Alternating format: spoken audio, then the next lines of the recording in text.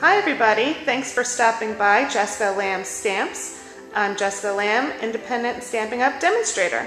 Today we're at Trisha's house and we are going to create a scrapbooking space for her. As you can see, she has a blank canvas. There's nothing here except a table.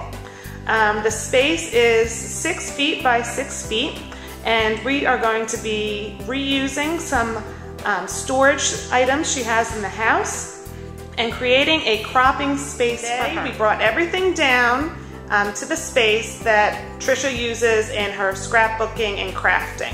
She has paper, she has stamps, she has embellishments, everything.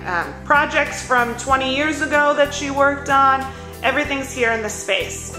So we've left Trisha with some homework. Oh, wait, let me zoom in on this. She even has this old Stampin' Up! Catalog from about 20 years ago up there on the shelf. We're probably gonna display it somehow. Oh, there she is. It's an idea book, everybody. So it's really, really cool. But this is what Trisha's gonna do. She has some homework. She is going to organize everything into categories. Before we can figure out how we're going to store all these items, we need to figure out what categories we're working with. So she's going to create separate categories, one for her paper, one for embellishments, one for her die cutting. We're going to use this table here. She's going to paint it to coordinate with the new paint in this room, and we're going to use this table for her die cutting machines. So she's got to figure out, what die cutting stuff she has. What does she have for the Big Shot? What does she have for the Cricut? Trying to think, her other categories are going to be a stamp category, embellishments, and then cutting tools.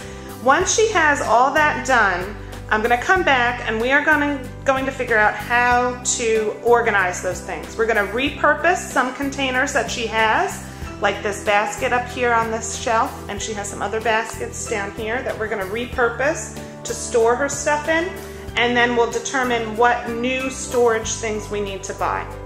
So that's it. Thanks for stopping by. Be sure to come on back and see how we finish off Trisha's space. Happy scrapping and have a great day.